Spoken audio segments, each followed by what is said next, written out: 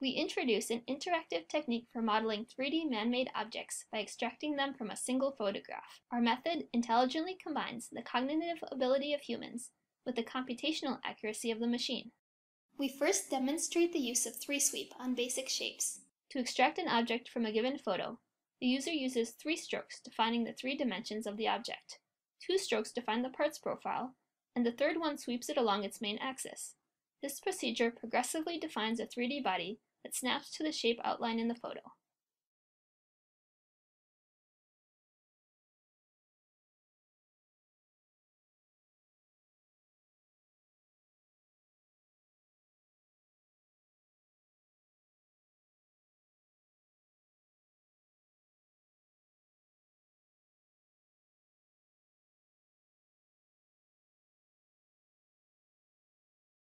This example shows modeling a tap.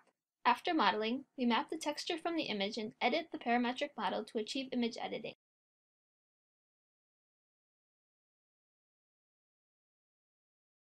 Before manipulating the object, the background is completed using the patch match algorithm. We change its rotary switch to cruciform and rotate it. Then we duplicate the tap and rotate it and attach it to a different side of the wall. This example shows modeling a telescope. While modeling each part, geosemantic relations such as parallelism, concentric, and orthogonality are automatically recovered.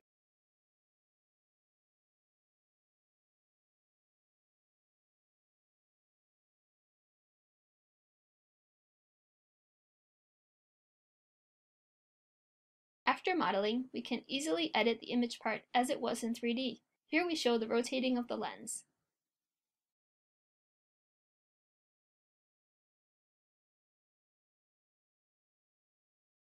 In this example, a candle holder is modeled and rotated.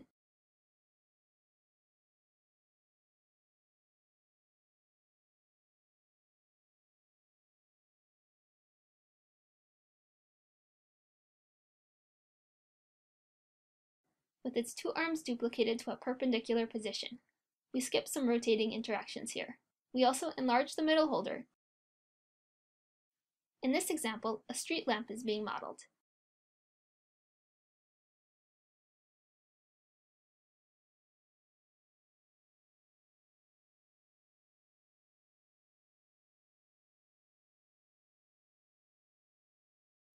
Then, we copy the lamps to a lower position along the pillar and rotate by 90 degrees.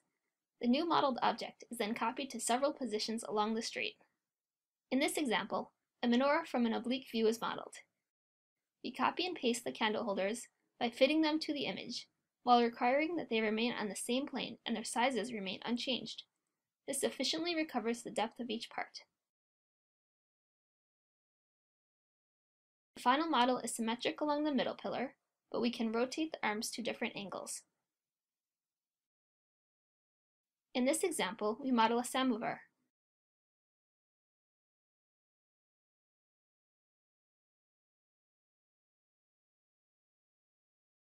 Duplicating its handles around its body and rotating it. This example shows modeling several objects in a complicated scene and repositioning, rotating, or duplicating them.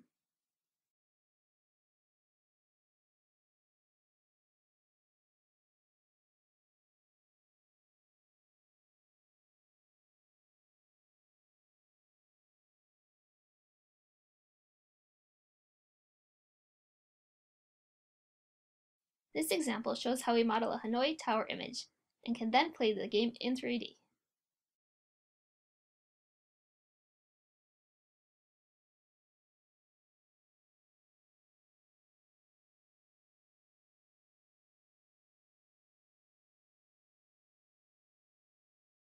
In this example, we model the obelisk in Paris from 2 images together.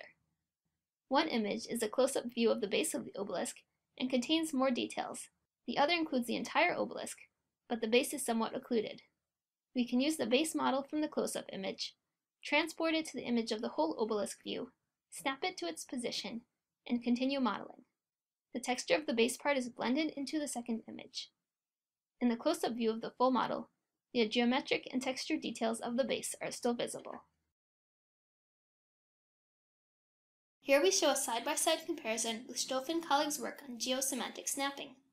More comparisons can be seen in an additional video.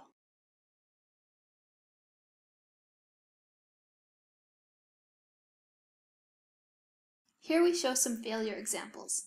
In this example, due to non-ideal perspective projection, the table legs cannot be snapped to the image under the parallelism constraint. In this example, due to the assumption of uniformly scaled profiles, the tail of the toothpaste is not flattened. In this example, the snapping fails due to a fuzzy edge caused by the shadow cast by the bottle. Our last example shows a rendering of a full 3D scene with dozens of models that we copied and edited from images.